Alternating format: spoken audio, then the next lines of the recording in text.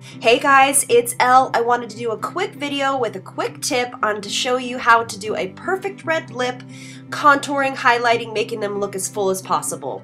So I'm actually going to set underneath the mouth with my Chanel loose powder, and what this does is it just makes sure, any fallout that might kind of come down from, your pencil or anything like that is hidden. Then I'm going to take my RCMA. This is just a foundation. You can take anything you want, and you're going to contour the top of your lip, and this is going to make your lips look a little bit more plump and a little bit more of a standout effect on the top there.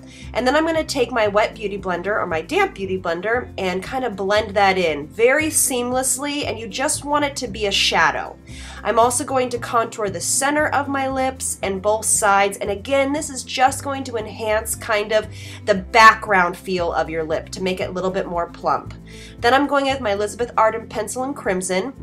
You're going to see that I'm going to start on the actual lip line first, and this is just to make sure you get the general outline of your lip. You want to start there because you also want to start with what you have.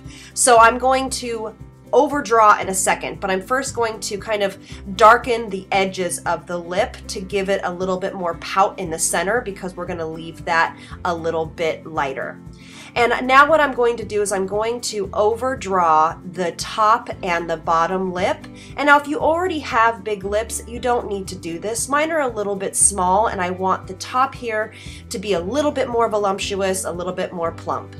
I'm also going to take my red lipstick by Lancome, and this is in Absolute Rouge, and I love it because it's just a little bit lighter, has a little bit hydration, but you could also use a matte lipstick for this. And notice I'm just kind of pushing it in, I'm not mushing it around, because we don't want to disturb the kind of ombre effect that we have gotten through the lip liner being darker on the outside.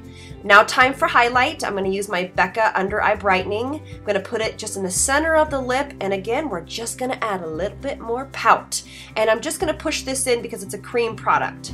Now I'm going to wipe away all the excess powder, and I'm going to use my favorite highlighter, High Beam by Benefit, and we're just going to add a little bit of highlight to the lip, the cupid's bow, and the nose, just to again enhance that pouty, kissable mouth that we want.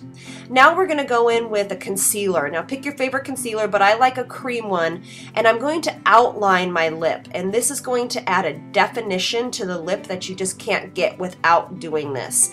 It's going to make the lip look crisp and clean and really highlight what you have done with the lipstick and the lip liner. Well, I hope you guys liked this look. This is the final look. Yay! I hope you guys liked this quick tip. Let me know. Comment below. Please subscribe, and I'll see you guys on the next one. Thanks so much. Bye!